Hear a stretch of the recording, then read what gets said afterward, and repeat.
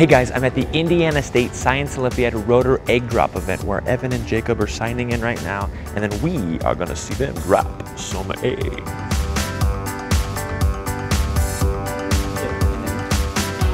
Okay, got Evan and Jacob. Now, Evan, explain to us what you've got here. What is this, your dropper?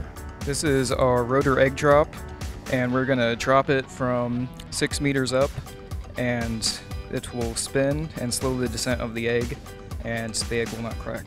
Cool, and Jacob, how does the event work? What are they looking for in this event?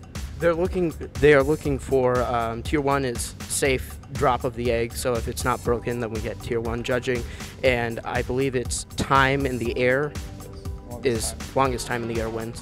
Cool, okay. Let's go drop it and see what happens. Best of luck. Oh, here we go. Dropping the egg.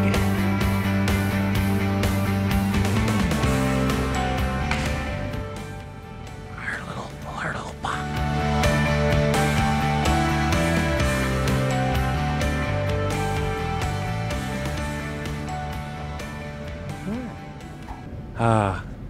Just cracked a little bit, but it's still together.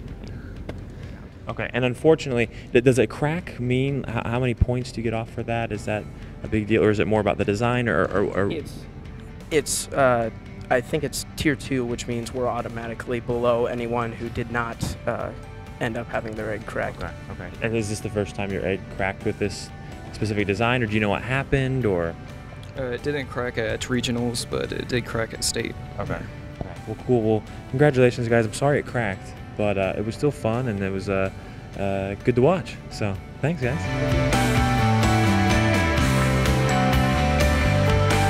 Science.